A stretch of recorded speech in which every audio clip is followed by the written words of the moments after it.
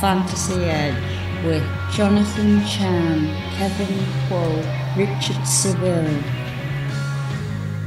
Hello and welcome to the Fantasy Edge. I am Richard Seville, FantasySixpack.net, and joining me shortly, as always, Jonathan Chan of FantasySixpack.net and Kevin Quo, also of FantasySixpack.net. On the heels, well, almost the heels, in the fourth quarter of the Monday night football game between the Browns and the Jets, and the Browns currently 23-3 against the Jets in a very a game that sort of put me to sleep, and I was actually a little bit late getting to the podcast, but because I dozed off. Which in a game like this, two teams that are actually looking at the Monday night schedule, there's really not a lot of great football. But if Monday night football schedule isn't what it used to be. Jono, how you doing, my friend? Another week of football. You ready to talk it up or down? Yeah, doing pretty good. As you introduced me, the Browns just recovered a Le'Veon fumble. So Kevin, good on you. Let's go. What I'm talking about. And a funny half a cold, but otherwise doing good. What about you, Kev? I mean, I guess the Le'Veon. I take it you own him somewhere. No, I have Browns D, and I'm playing against him, and I think I'm up 0.4 now because of that fumble. Let's go. Not much to say about this game. I noticed that Chubb was doing fairly okay. Odell was lighting it up. Did Odell get a touchdown too? He did. So Odell's got 155 and a touchdown. So your Browns fantasy players are doing okay. He had an 89-yard touchdown. It's the longest of his career. Really? Wow. Yeah. I'll watch the highlights. Trevor Siemian was hurt in this game, and Luke Falk's still in there. What was the word on Siemian? Did he break his ankle or something? I don't know for certain, but the notification said he suffered an ugly injury, so I can only assume it's bad. Yeah. I guess it kind of is the story of this game. Really, really bad. Boring to watch. The Jets are uncompetitive. They've just got no real offensive line. The way I looked at it, there was one blitz on Trevor Siemian before he got hurt. And I'm just looking at this. Is anybody in the offensive line, not one guy could pick up one blitzer? You should be able to pick up one blitzer. Don't you think? I mean, one guy, they didn't pick up one single blitzer. All the guys it was like they weren't even there. They just, went straight through and sacked Siemian. So I don't know. Yeah, their offensive line was bad last year, and they made some minor improvements, but it's another weakness on their team, and it's not better with a kind of like not a rookie quarterback, but a worse quarterback there who can't make things happen. Yeah. Well, not that I thought Darnold was. I mean, I always kind of thought. Darnold's a better quarterback, but you need some pass protection in there. It's just dreadful. They need something done. So we're gonna set that game aside since we don't have any statistic for it. We might get it for you later, maybe not. But not that anyone cares unless you really need those points to finish off your week 2 of in your fantasy matchups. Anyways, what we really got to talk about, huge news, is Ben Roethlisberger and Drew Brees. Ben Roethlisberger is out for the season. Drew Brees could be out for 4 to 6 weeks with injury to his thumb. I knew it was something bad because he wasn't even testing it out after it happened. So, but I will say this, Jono, we really don't appreciate the players, we sort of just think of our fantasy players as everything's A-okay, but when you get one of these, when a major quarterback that got kind of a guy that's kind of been a mainstay, weeks and weeks, when you get two of them like this, we kind of don't appreciate the Matt Ryans, the Phillip Rivers, and the Matthew Staffords. And if any of those guys get hurt, it really affects our fantasy teams massively, doesn't it? Yeah, going into the season, everybody was saying how deep quarterback was, but now without Ben and Brees, people are fighting over Andy Dalton. It's just a weird turn of events, and it's interesting to see how things are going to play out. Yeah, and Kev, do you own any of these? Do you have any shares in Ben or Drew? Nope, I stay away from older quarterbacks just because their upside tends to be lower. I always go for the younger guys. Right. It just happened to pay off this year. Let's talk about this Ben Roethlisberger first, since he's out for the duration. Not looking good for Juju Smith-Schuster or the running game. Where do you take this, Jono? everybody in Pittsburgh is a big downgrade. Juju takes a massive hit. We don't know what Mason Rudolph's going to do. And if he doesn't perform well, then Connor, with his injury and lack of passing game, is going to be is due for a massive downgrade as well. Don't really see how Connor's going to be an RB1 for the rest of the season. And Juju's probably got downgrade to a wide receiver 2 as well. And I guess that obviously includes, Kev, the other wide receivers, James Washington or Moncrief is already, looks like was already a bust on the way in any case. Yeah, Moncrief is awful. Very, very droppable. The only one who I would say might get a boost up is Vance McDonald. I don't know why. Mason Rudolph targeted him a couple times and connected with him for 2 touchdowns. So maybe Vance McDonald will be revived by Mason Rudolph. Yeah. I should also mention to people that Connor is apparently okay and probably going to be good to go for week 3 in whatever capacity. But I think the biggie is Drew Brees, and Teddy Bridgewater. He doesn't look quite like the old Teddy Bridgewater we knew in Minnesota, the growing Teddy Bridgewater that we're starting to see develop in Minnesota. We're not seeing that, are we, Kev? I mean, at least from that outing. It's hard to really judge a guy who's coming in when the starter gets injured midway through the game. But, I don't expect to see the guy that we saw in Minnesota, to be honest. I just kind of hope Teddy can hold the fort down and at least, not drain value from Kamara and Michael Thomas. I assume all the secondary guys are probably not going to be very good, but hopefully he can at least keep those 2 guys afloat, kind of like Jacoby Brissett is doing in Indianapolis. John, do we try to move any of these guys? Like, do you try to trade off Alvin Kamara? Do you sort of try to have a fire sale, but not sell them too cheap, but try to get rid of them? Or do you just stick? I mean, with Kamara, if somebody's willing to give you, that first round value for him, sure, if you're afraid of the risk. But I think Kamara is probably going to be Teddy's biggest safety valve, just pass out of the backfield and just those now the pure RB1 touches that he probably should have been getting anyways. Like if Bridgewater's not going to be able to throw, spread the ball like Breeze was, and now they're going to have to focus targets on Kamara and Thomas. If anything, volume could go up for those 2, but efficiency is probably going to go down. Yeah, that's right. Efficiency is going to go down, but the targets go up. I don't think Breeze is the type of quarterback. He does spread it around like guys like in Tre'Quan Smith and other players. Jared Cook might be. I don't know if Teddy Bridgewater has a connection with him. We'll have to find out. It's like you say, we need those, and that goes for Mason Rudolph as well. They need the time with the first team to find out exactly where things sit as we come into week 3. Should be interesting. And lots of guys to pick up off the waiver wire, perhaps.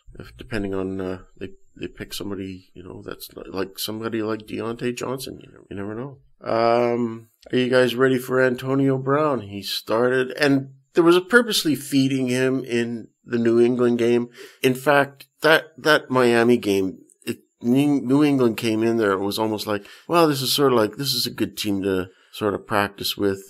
They looked like they were up against a practice team, and purposely feeding Antonio Brown, getting him feel for the game. It's really like just toying with the poor old Dolphins, and what do they beat them 43-0? Never terrible, awful, but great for fantasy teams. What's your initial thoughts, Kev, on Antonio Brown? No, don't throw this to me. Jonathan, give him the thought. All right. Like we discussed pre-show, you don't want to talk about Antonio Brown, Kevin? Come on. No thoughts that haven't already been given. Yeah, Richard, like you said, they up 20-something, nothing. They just started feeding Brown as many targets as they could. They force-fed him, I think, 4 straight targets in the red zone. Just trying to run different routes, a couple miscommunications, but you can tell that the chemistry was growing as the game went on. It's hard to get a real feel of how this will do against a real team. But I guess we'll figure things out. I think the real test is going to be in week 4 against the Bills. They got a really good defense. I'm looking forward to seeing how the full Patriots offense works against an actual good defense. Yeah, they gave Edelman the day off. When's the last time you saw Edelman get 4 targets in a game? He was active. I can't remember the last time. I mean, he got hurt closer to the end of the game too, so I think they're just trying to conserve everybody except Brown. Yeah, And Yeah. Sony Michel. But any concerns about Josh Gordon and Edelman's, their workloads? I mean, we knew there was going to be a little bit of target vampiring, as it were. But Gordon is still the deep threat. He had Xavier Howard on the entire game, so it wasn't exactly an easy game for him. But he's still the deep threat, and Edelman's always going to have, at this point, if Brown acclimates properly, Edelman's going to have one-on-one matchups in the slot all year. So he'll have easy matchups, and he'll be Brady's go-to if he needs a first down.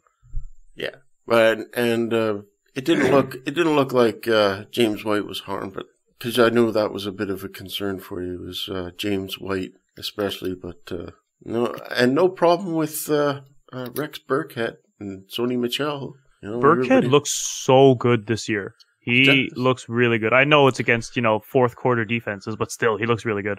Yeah, he does. And very, very strong runner. But everybody seems to be still in the mix. It seems pretty much normal with Antonio Brown, almost. Except Edelman, like I say, got the day off. But I think we'll see Edelman back in there. There's always kind of a witch's brew when it comes to the way Belichick runs things. He likes to jerk around fantasy teams. He likes to punk us every so often with stuff. You're going to see like James Devlin. I think they even tried to punch it in with Devlin once. Just twice. Yeah, there you go. Kevin, okay, then you get the Eagles. D. Jackson and Alshon injury. What's left, I think, is Aguilar, Ertz, the RB quartet. I'm not sure about Corey Clement. He might not be quite ready, but not much left there. Yeah, it's Aguilar is going to be a hot pickup this week. I know he had the drop or whatever, but got a ton of targets and he's a big play guy. So I don't know. I think Alshon is serious. Deshaun doesn't seem serious. So going forward, it looks like it's going to be Deshaun, Aguilar, and then the two tight ends. Does anyone of you know what's happening with Dallas Goedert? Not heard. Right now. No, I saw he was hurt. I don't know what the extent of it was. Yeah, I think he's going to be okay too. So there's the new kid, Arcega Whiteside too. Is an interesting pickup in deeper leagues, perhaps. Yeah, in super deep leagues. I mean, hopefully all this means is that the Eagles are going to turn it to their running game. And Jordan Howard hasn't been the most explosive guy, so hopefully it means that they're going to turn it to Miles Sanders a little bit more. Because I don't really own any shares of him, but I'd just rather see a dynamic runner in there. So, Ertz is going to get a bump, and hopefully Miles Sanders does too. Yeah, I'm not happy about how the Eagles run their backfield. It just sucks. Anybody could get anybody can get the ball at a given moment for the touchdown. You just don't know who's going to get it. I mean, the touchdown is the thing, and people get those goal line carries. That's the money carry. And you just don't know who's going to get the money carry. Sometimes it looks like Miles Sanders is going to be the guy, but then, next thing you look, what's Sproles doing back there? You know what I mean? So, yeah, it's annoying. I mean, but we knew this about Doug Peterson, and I don't know if you were expecting any different right out of the gate. I'm not really sure if you were really watching Eagles games. Yeah, true. Yeah, we knew all this, and I think most of our listeners do. They know the frustrations of the Eagles' backfield, at least when it comes to steady production and those, like I say, the money carry is the goal line carry. Top Sunday performers: Patrick Mahomes, Dalvin Cook, DeMarcus Robinson of the Chiefs, and Mark Andrews. You can give a whoop, whoop, whoop, whoop for that one, Kev. So, yeah, Mark Andrews, one of your season favorites. He was the top tight end this week. So no, the usual names. Good to see that Aaron Jones getting the ball. Raheem Mostert being number 3. Quite a surprise. Any names on this list, Jono, that you like and are glad to see finally came up the ranks this week? Glad to see? Or, glad or surprised? Say Brady. I mean, I could say Brady, but I talked about the Pats already. I can lay off that one. I'm surprised to see 2 49ers running backs in the top 10, and neither of them are Matt Breida. Breida started, the game got out of hand, and then Mostert and Jeff Wilson just took over, scored all the touchdowns, and it was ridiculous. As a Breida owner, that hurt. Yeah, but I'm actually surprised to see. I don't think this will stand because I think Chubb will take it over. But Peyton Barber made the top 10 as of pending the outcome of Chubb and Le'Veon Bell stats on Monday night. But Peyton Barber made the top 10 just barely. Darren Waller moving up the charts. I think he was in the top 10 last week. He made it to number 9 as for the tight ends. Lots of big names. Of course, we talked about Nelson Aguilar and Kenny Golladay up there doing it. So all around decent number. I think one name that I was actually kind of surprised about is actually Russell Wilson. A lot of people were a bit down on Russell Wilson this year, but Russ, I gotta hand it to him. It's not easy to go into the reason, and I bumped him up in my rest of season rankings. It's not easy to go into Heinz Field. It's the first time he's ever been to Heinz Field in a regular season game. I mean, because the Seahawks hadn't been there since 2011, and Russell Wilson went in there and won the game. Good for him. Well done. Okay, granted, the Pittsburgh is a broken machine at the moment, but still, pretty good job. It's not easy to, go into Pittsburgh when you haven't been there before. So, kind of happy for him. Eric Ebron, the man who's addicted to touchdowns, scored a TD. So, I know Eric Ebron's touchdown dependent, but if he's going to get him, I think Eric Ebron's a good guy to have on your bench as an extra tight end. So, that's my thoughts. Kev, give your thoughts on this, on our list. Anybody that sticks out for you or you'd like to comment on? Go ahead. What was that? Go ahead and comment. Comment away. Just some guys that we drafted high, finally kind of getting on track. Aaron Jones is a guy I was happy to see do well. Zeke is going to be Zeke, and I'm glad to see that, of course. A lot of the Julio Jones exploded, but a lot of the receivers you're seeing at the top of the list are guys who are drafted in like the wide receiver 30s, which is kind of gives more credence to the fact that, you can always find a wide receiver week by week almost, and they're going to bust out like randomly. It was a pretty good week, I guess. I don't know. I thought it was you either had a really good week or your guy had a really bad week. Kind of ugly, to be honest. Someone interesting is Josh Allen. Like, I know he had a cake matchup, but I mean, with the running, and he's going to throw for, it looks like, at least 250 yards and probably a touchdown every week. He's someone who's moving up my my quarterback rankings, especially with a couple of the old guys going down. Yeah. I think people who own Lamar Jackson are just delighted. He's really come into his own.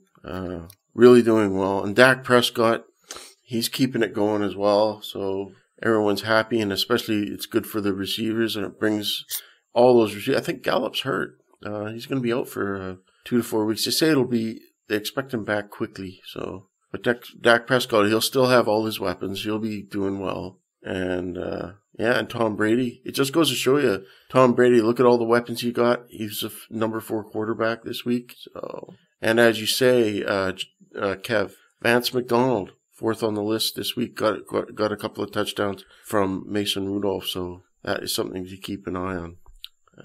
Okay. Now it's the other side of it. Panic button time. We each took 2 players that were kind of got the panic button on. You might even want to drop them.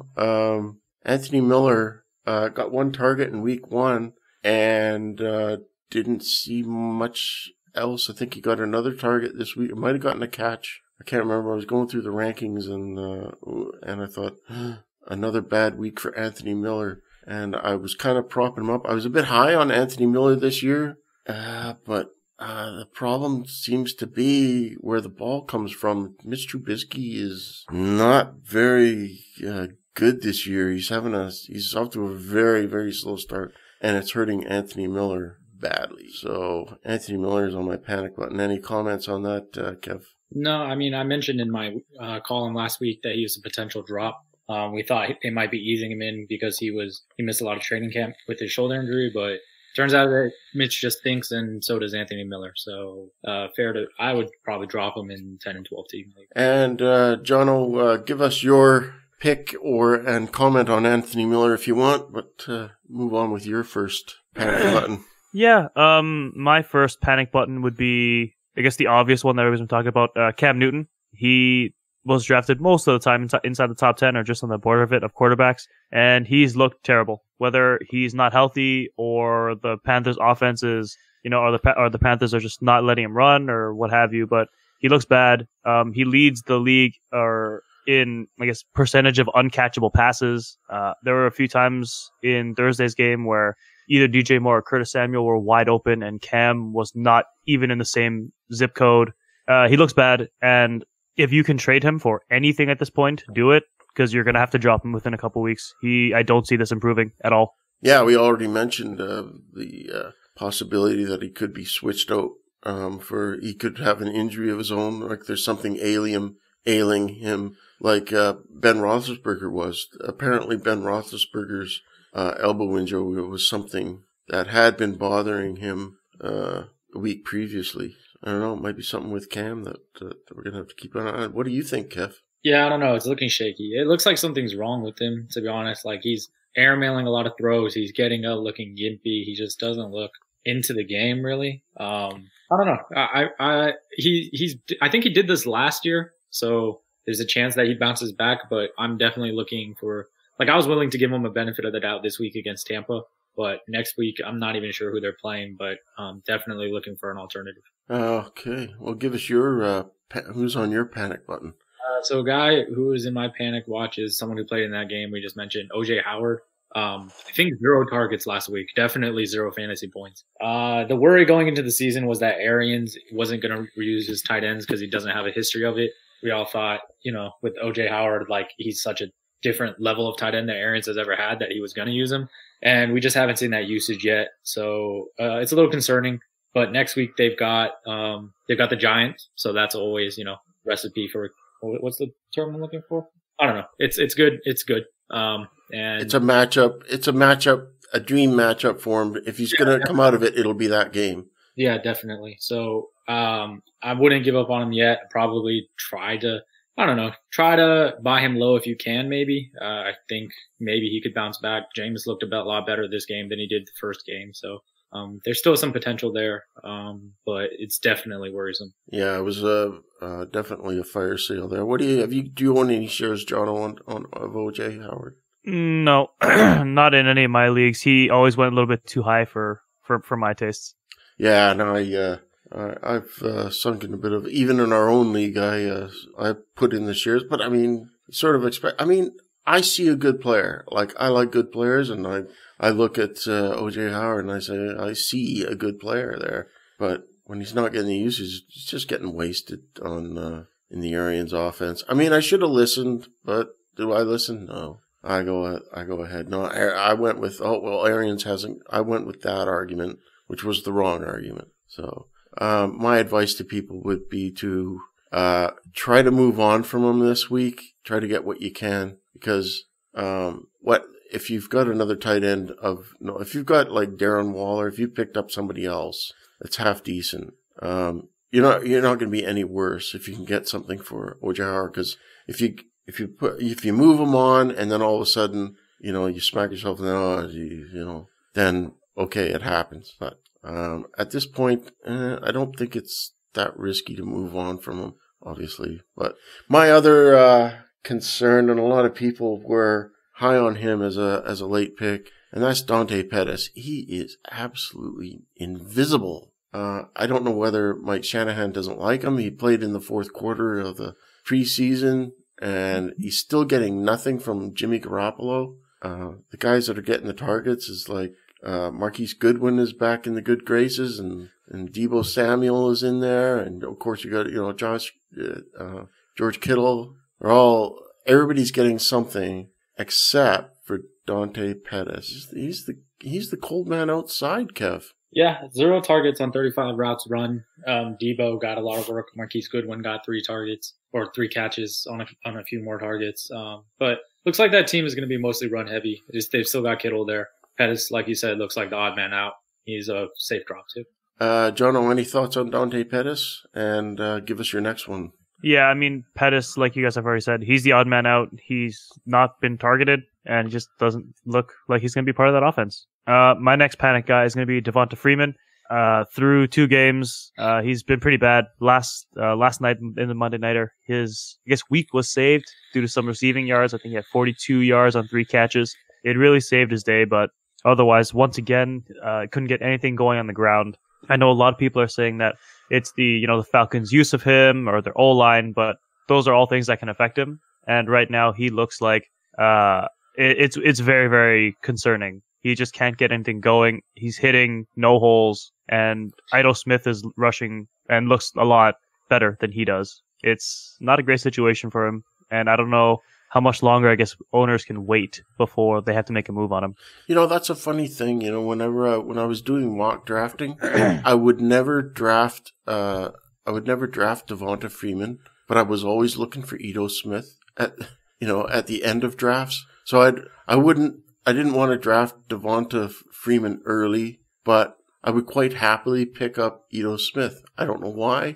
It's just I don't know. Was that ever happening with you, Kev? Yeah, I mean, Devonta Freeman is not a guy I was high on. He's just a small running back coming off an injury, kind of reaching he's 27 this year, I think turning 28, so not old, but those are the type of backs that I tend to avoid, even if they're like embedded in good offenses. So I have a couple shares like you of Ito.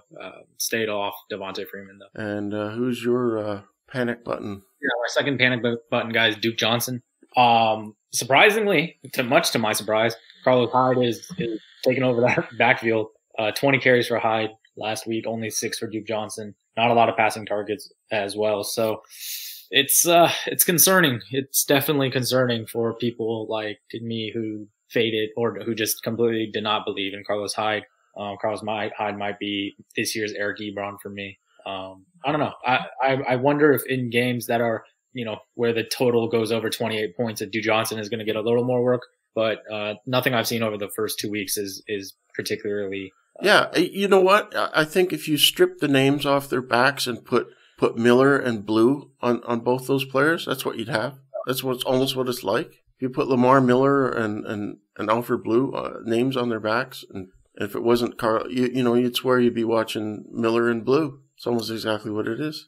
It's like Duke Johnson has become turned into Alfred Blue. I don't know why, but Carlos Hyde, I mean, if you just ignore the name, you'd think you were watching the old Lamar Miller offense, So I guess the Texans got what they wanted. They got the ideal replacement. They got another. I mean, Hyde's completely different than Miller. Miller's a completely different runner, but I'm talking about the way the timeshare is. It's not looking wholesome. Could be game script. What do you think, Jono? No, I mean, 2 straight weeks now that Hyde's look good.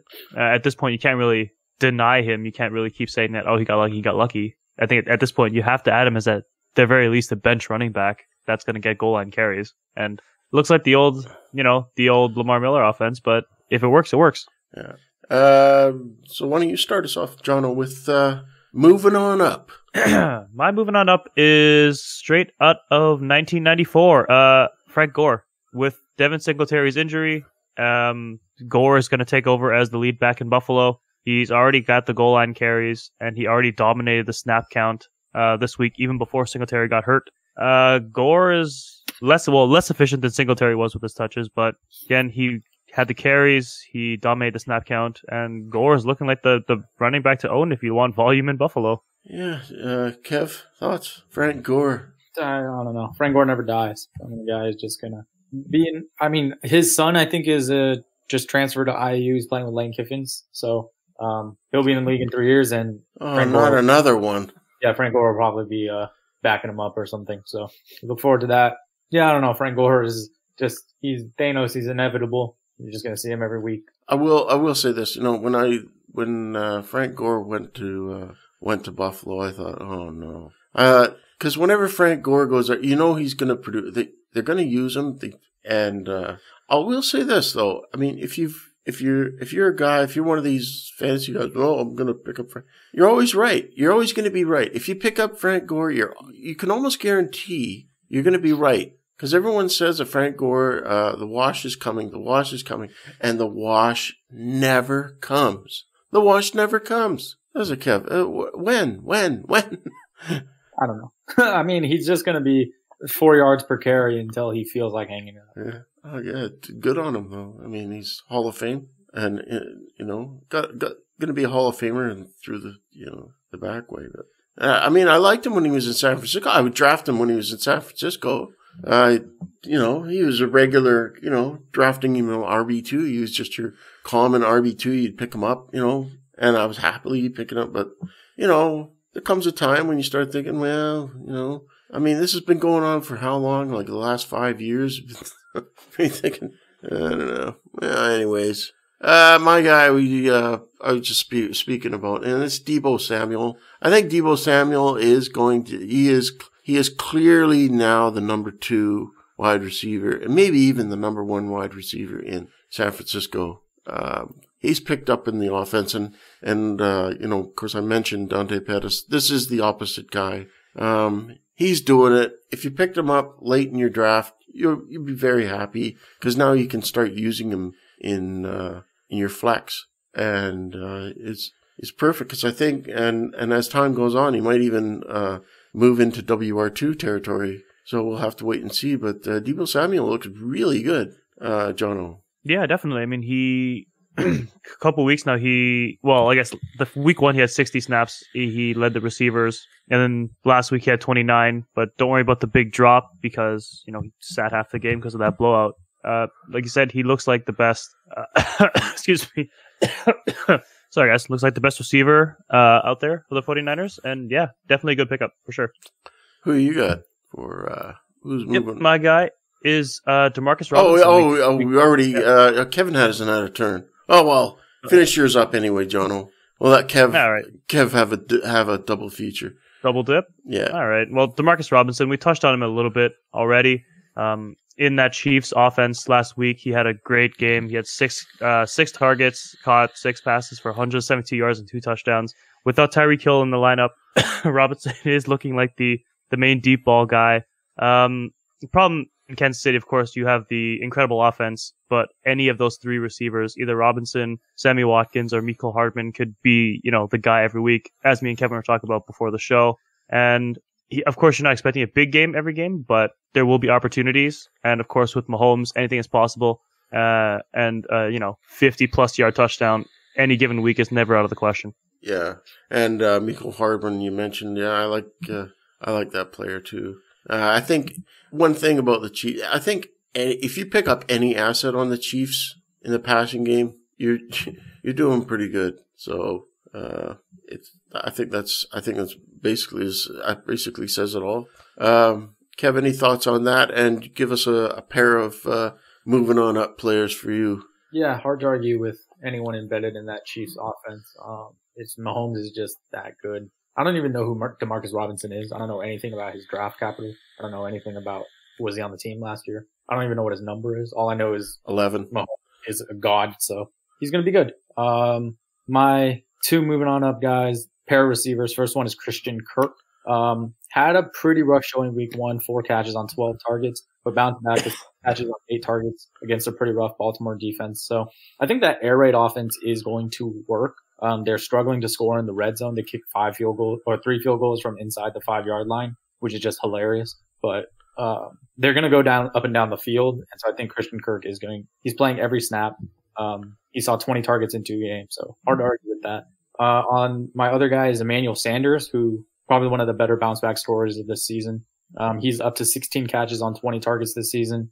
Got 184 yards and 2 touchdowns in 2 games. Joe Flacco that offense is really, really ugly to watch, but Sanders is getting he's playing well, and coming off that Achilles, he's pretty surprising, but he's someone who's becoming a must start every week. Yeah, a very good player. But you mentioned Christian Kirk. I am noticing that Kyler Murray is getting better every game. He's a little bit better. It was a little bit better week 2. And I expect him to be getting a little bit better in week 3. This is what I like to see in a quarterback. I don't necessarily have to see a rookie quarterback just come out and just light it up right away. You rarely see that. I mean, yeah, okay, maybe Baker did that, but the quarterback that gets a little bit better with every game. I'm seeing that with Kyler Murray through the first 2 games. I'm actually excited to see to watch this kid grow. He's doing a pretty good job, and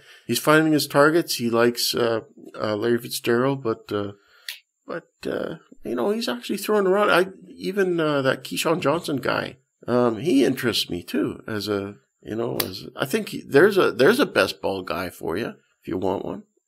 So I don't know. I really like how this offense is moving along, don't you, Jono? Yeah, I mean, like you said, Kyler's getting better. He gets better deeper into games, from what I've noticed. But it's excited to see him throw so many passes. I think he hit 50 in the first week and he hit 40 something the second week. Seeing him throw that many times is great. Offense is exciting, and hopefully they can start scoring from inside the 5. Kevin, I didn't realize that they had done that so many times. That's weird, but hopefully they can figure that out. Just hilarious. And I'll go with my last moving on up player is this is kind of a boring one, but he was the number 3 tight end this week. Will Dissly of the Seahawks. I think he's a good there has been a little bit of buzz about picking him up and stuff like that, but I think he'll be on the is he on your waiver list, Jono? Yeah, I have him on the list here. Of course, the waiver wire article is only allowed 35% owned and under. Right. And when you go to 35% owned and under tight ends, you're looking at Jason Witten, Will Dissly, and Tyler Eifert. And it's rough. It's a rough landscape there for tight ends. But you said Dissly, he had 5 targets last week, or this week, 2 touchdowns. He started off last year hot, had the unfortunate injury, and as he works his way back, he could be one of, or the red zone target for Russell Wilson. Yeah. Okay. We're into our show moves along a lot differently than it used to. We're into final thoughts already for week 2 and the week ahead. What are you looking for, Kev, this coming week? Oh, anybody definitely. It's not even a homer thing. I'd look forward to it even if my team wasn't playing. But Ravens at Chiefs, one of the morning games, that's going to be hopefully a shootout. Between 2 really good quarterbacks. Just because you said that, it's going to end up like 13-10 or something. Yeah, I spent all Sunday morning telling people on Twitter that Saints-Rams was going to be a shootout, and then it was not. So let's hope that doesn't happen. But please don't jinx it. I need to see these 2 just go at it. I'm hoping for Chiefs-Rams part 2 from last year, but if it doesn't happen, don't blame me. Blame Jonathan for bringing it. I mean, I'm being realistic. I'm not trying to jinx it. There's reasons to suspect that it won't be that kind of shootout. Like the Chiefs defense has been better than expected.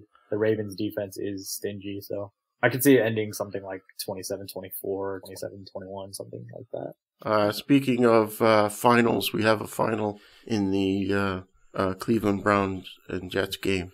23-3 for Cleveland. So nothing changed throughout the fourth quarter.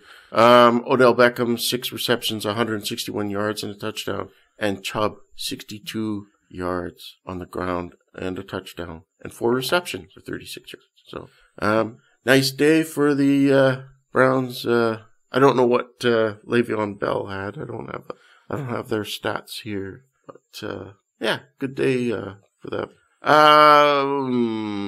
Pickups for me. I think some interesting pickups. I think a pickup that you want to get if he isn't already taken is Jalen Samuels. I think there's going to be a little bit of a shakeup on Pittsburgh this week. I think Mike Tomlin is going to have a good word with his team and say we're going to readjust. He's never gone. I don't think Mike Tomlin has had a losing season with Pittsburgh, and I don't think he wants to have his first one this year. So I think there's going to be a shakeup in Pittsburgh with Ben Roethlisberger out. So I don't know. I think there's a lot of Pittsburgh. This is why I mentioned Deontay Thompson. You know, you might even want to think about picking up Benny Snell. He's down the hay, but he's going quite deeper. But I mean, you really got to look at this offense like Vance McDonald. And so this week, I'm really very interested in what Pittsburgh is going to be up to for their next outing. Not sure who they play. Does anybody have schedule up there for who they're playing? I'm way behind. Steelers? Yeah. The Niners. Steelers and Niners. Well, is it at Heinz or is it? It's at Levi. All right. Yeah. So they're going to be bringing it on the road. I don't know what kind of, gee, what an interesting game that's going to be. Is that that'll be an afternoon game too? So yep. That'll be something. Actually, I got the matchup for next week right here. Quickly, if I can bring them up. You know, you talked about the Tampa Bay and the Giants. That could be something. That's something we haven't talked about too. Is Daniel Jones, Jono? Any thoughts on whether we're going to see him? Because Shermer didn't mention that there's going to be. He hasn't mentioned the starter yet. I don't see the point in putting Daniel Jones in 2 games into the season or 3 games into the season. I mean, you come in knowing that he's going to have to learn, and then after 2 games where losing wasn't really Eli's fault, you're going to put him in? Yeah, it doesn't make sense. Well, just scrounging for headlines. No, but all right, okay, Kev, do we believe those headlines? I mean, are you not reading any tea leaves there? I don't know what the headlines say, but I'm with Jonathan. I think it's too early. I mean, are you going to put him in without any receivers out there? I mean, he's got Cody Latimer and Benny Fowler running routes. Like, what's the point of putting him in right now? But why would Shermer refuse to name the starter? I mean, usually coaches come out and say, Eli's our starter. That's, you know what I mean? I don't think it would be a good idea to put Daniel Jones out there, considering that there's really, who's he going to throw to now? Like Cody Latimer? I mean, that's exactly what I'm saying. So I don't think you want to throw your quarterback into the fire like that. No. And so you just leave it up to grabs because it's true. He doesn't have to say who's starting. Like, why does he have to make the decision on Sunday night or Monday morning? He can make that decision on Thursday.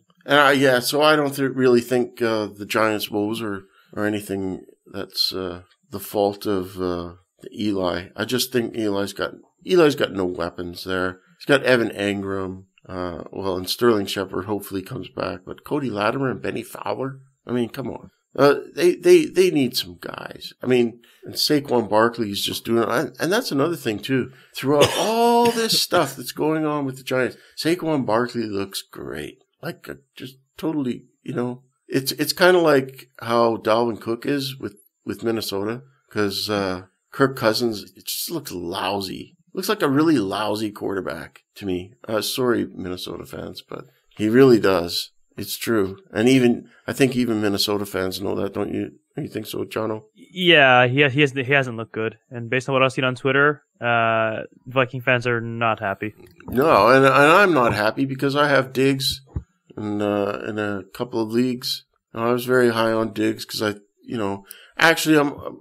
like both those receivers, and Diggs got saved by a touchdown. I think he was targeted 7 times, and he caught 1 pass, but the passes were awful. I mean, it wasn't that Diggs couldn't, Diggs was targeted all right, but I think it's unfair that a target counts. It really skews statistics because when a player is targeted and it's 10 feet over his head, it still counts as a target.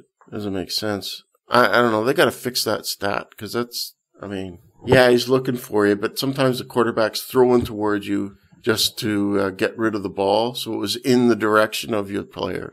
You know what I mean, Kev? Yeah. I mean, there's PFF probably has something for it, adjusted targets or something. It should do. Just looking at some of these games, New York Jets at New England. These Jets play. New England, another game. New England gets the Jets. Jono.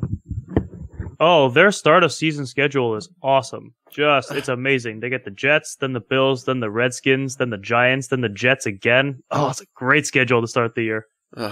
There's just no stopping them. And look at what Kansas City get. They get Baltimore. And look what Baltimore gets. Look what Kansas City get. They get each other, which is, that's a tough game for them. Both those contenders have to play, New England doesn't have to play them. They got nobody tough. And it's just everything else below New England in that division is just, I don't know. The Bills are good. The Bills are okay. The Bills have been pretty good. Their defense has proven to be really good.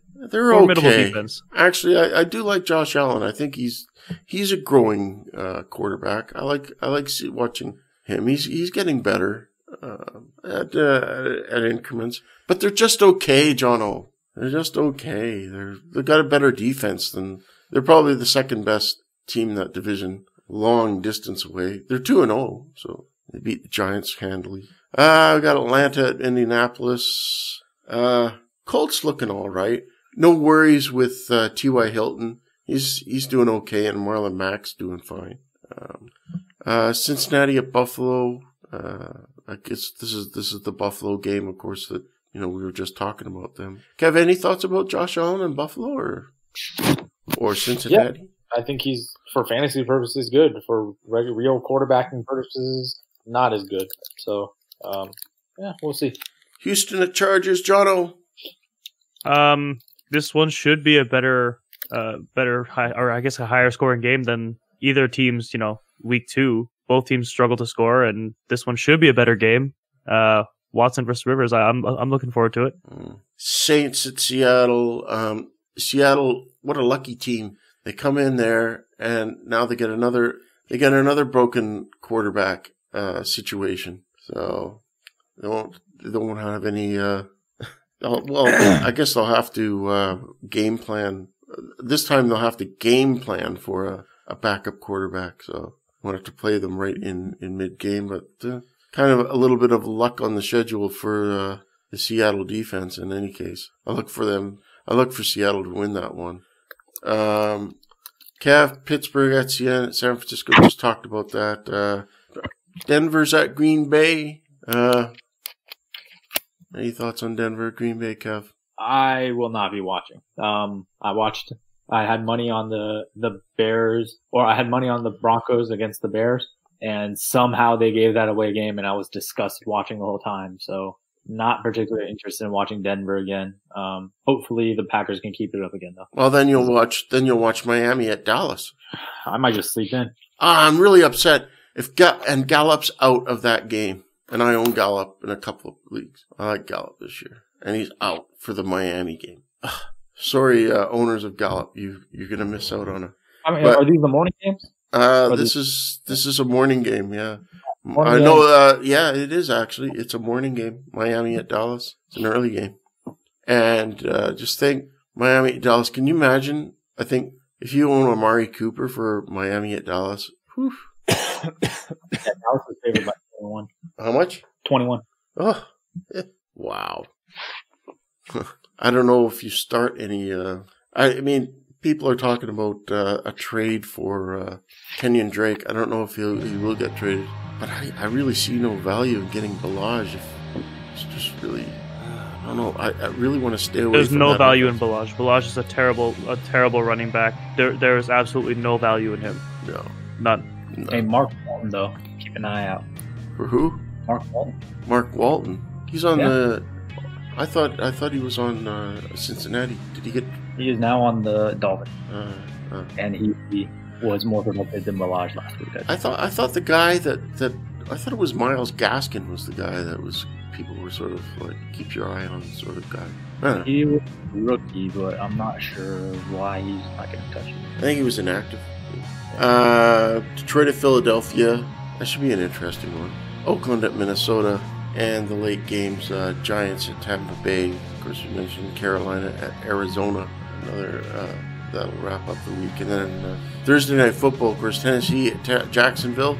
Sunday Night Football, Rams at Cleveland. That's Sunday night. And Monday Night Football, Chicago at Washington. Ugh. Another dreadful game. What is it about Monday Night Football? It's just these El Crapo game. It's 2 weeks in a row. I think they could get a decent matchup for Monday nights. Just jump the shark. Anyways, I don't really have anything else to say. Have you guys had anything to add as we end up the podcast? Are we good? Kev, are we good? Yeah, I think so. Let's save it for Twitter.